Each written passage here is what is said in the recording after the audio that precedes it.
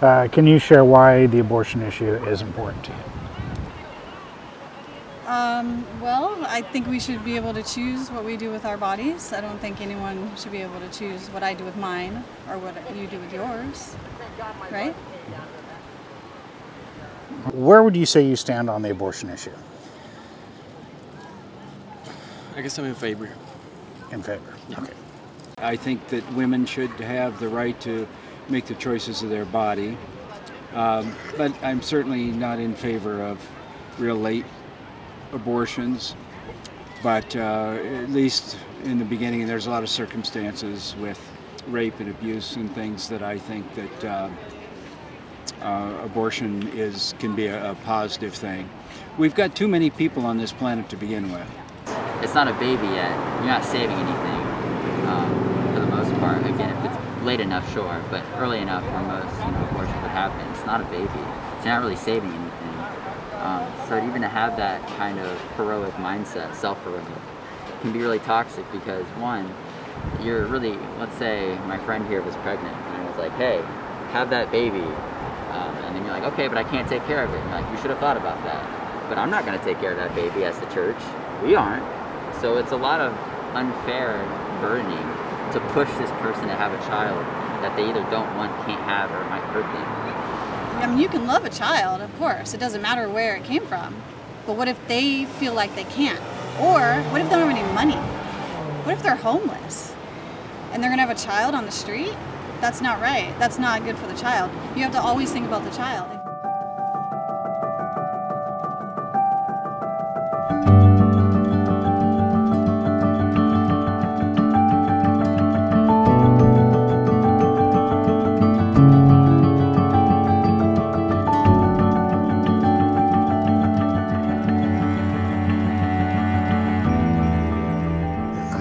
Street counseling at the Planned Parenthood and the FPA here in Long Beach. It's been an amazing experience talking with women, watching them decide to make a choice for life. It's rewarding, and yet it is at times challenging because you do not realize who you and what you're going to meet there at that time. Well, I got involved in sidewalk counseling because I've had abortions before. And so I know what it does to a woman when they have an abortion, the aftermath of an abortion, and how it causes different things. It caused me to be depressed. It caused me to be suicidal. It took me in a wrong path. It didn't make my life better. And so my ministry is called Mothers Helping Mothers. And it's a ministry that God gave me. And He said He wanted me to see myself as a mother willing to help other mothers. Over her children, and everything that concerns her, Lord. Let her grow, let her increase in faith, Lord, in her relationship with you, Lord. In Jesus' mighty name we pray. Amen. I've been advocating for the unborn for over 3 decades. My choice is centered around God's choice. I know these are precious babies that deserve to live, and I know their lives are worth fighting for. Please think about this. In this building, they are murdering babies. Who will remember that? Well, what got me involved, one Sunday there was a volunteer that came to our church and was looking for volunteers for the local pregnancy resource center, and I signed up. What fuels me to go out to the abortion clinics is because of all the lies they tell these mothers about abortion, and how abortion is legal, that it's nothing wrong with an abortion. We have a world around us that's telling us it's okay, there's nothing wrong, but there's something wrong with murdering a baby. The thing that I understand about my love for the lost is they are blind, they're dead, and they have no idea what they're doing. That's one of the challenges here on street counseling, is to feel that you are demonstrating love on the street. That love is a conviction that comes from knowing that they don't understand what they're doing.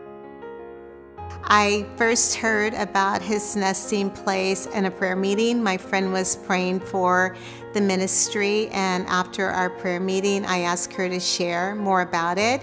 I loved how they provided a safe haven for the girls. I loved how the girls had daily devotions, church on Sunday. I loved that it was Christ-centered, and I loved that it was actually an opportunity for the girls to have a new beginning. When I found his nesting place was actually showing love and had hope for a woman in a time of her crisis, it was exciting for me to hear. I wanted to be part of this right from the very time I heard of it.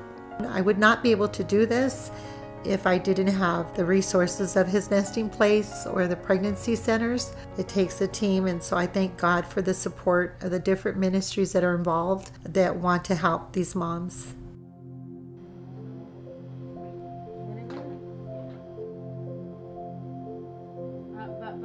What is that in Spanish? Yo vivía con una amiga,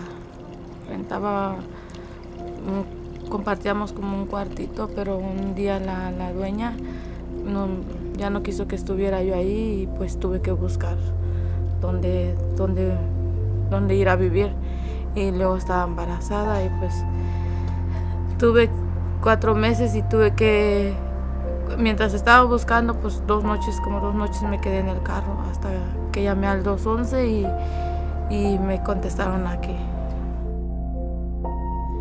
I had a 1-year-old living in a tent, and at night, you know, when there's no one out, I didn't have anyone to protect me or to protect her. And I was pregnant, so it made it really hard, you know, because I was afraid that I wouldn't be able to do anything to protect us. And so coming here, I had that sense of safety. I remember Patricia was so like happy and loving towards my daughter. When she welcomed us in, I can see through her interacting with my daughter, you know, that we would be safe here.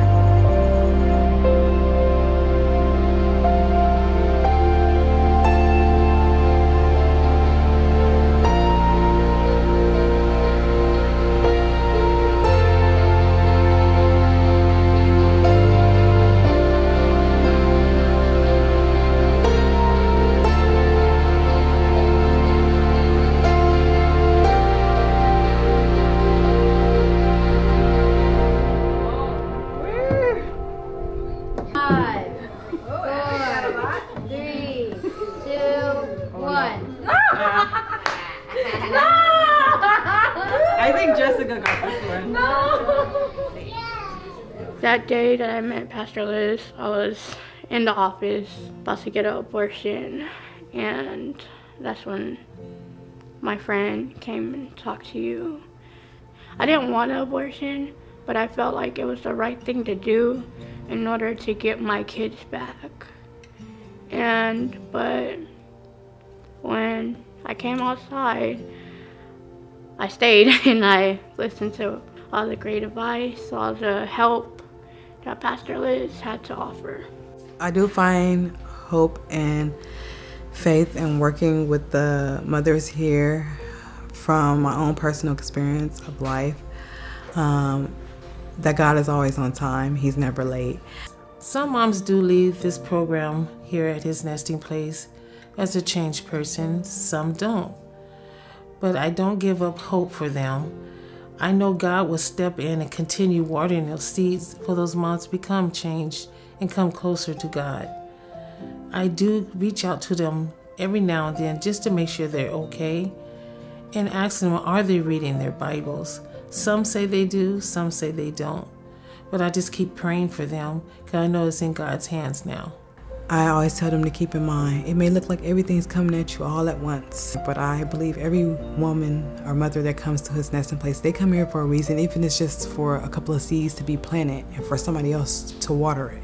But they will remember their experience here at his nesting place, just like I did. And when I did make it, and then when I did get on my feet, I came back here.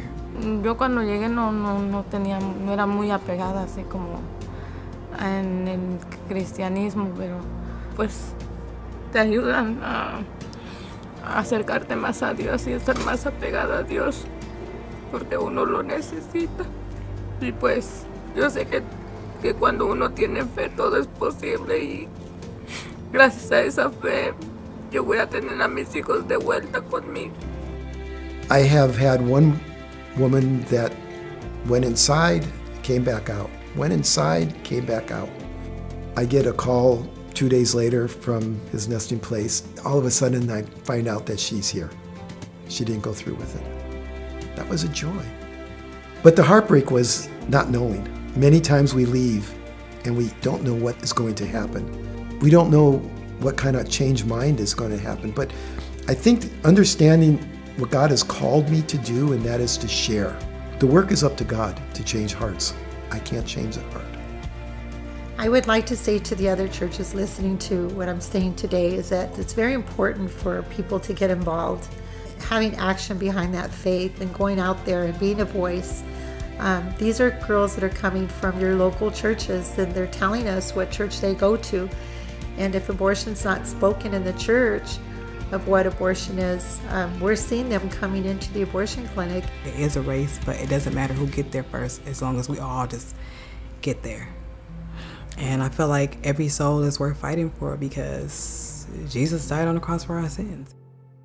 It's definitely more about just having the baby be kept than actually preserving its life and treating it as a human being once it's been birthed. There are a lot of people who think that the pro-life movement only cares about the babies. And what I love about his nesting place is they have proven that that's not true. I have gone to many of their banquets. I have spoken to many girls over the years. I've heard their testimonies, and I have watched his nesting place take girls from very difficult backgrounds without any education. They bring them in, teaches these girls that God has given you gifts and talents, and these girls start understanding how to use them to be a blessing to their own families.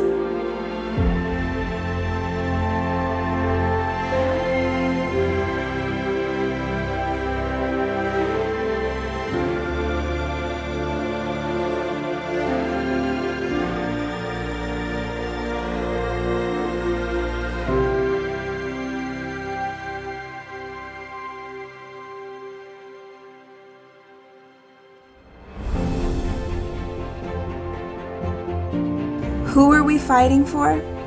The woman who has simply given up, who thinks there's no hope left for her. We fight for her life because we know that she is worthy, and in Jesus, we show her where her true hope lies. Here at his nesting place, we believe that every woman and every child are worth fighting for. They say it takes a village to raise a child, but it takes an army to raise up mothers and fight for them, truly fighting for their lives and fighting for their souls. So we thank you for helping us fight the fight in this mission field that others choose not to even get involved. They don't even want to look in this direction. We thank you on behalf of every woman and every child that may not know that through your help, we can help show them that they are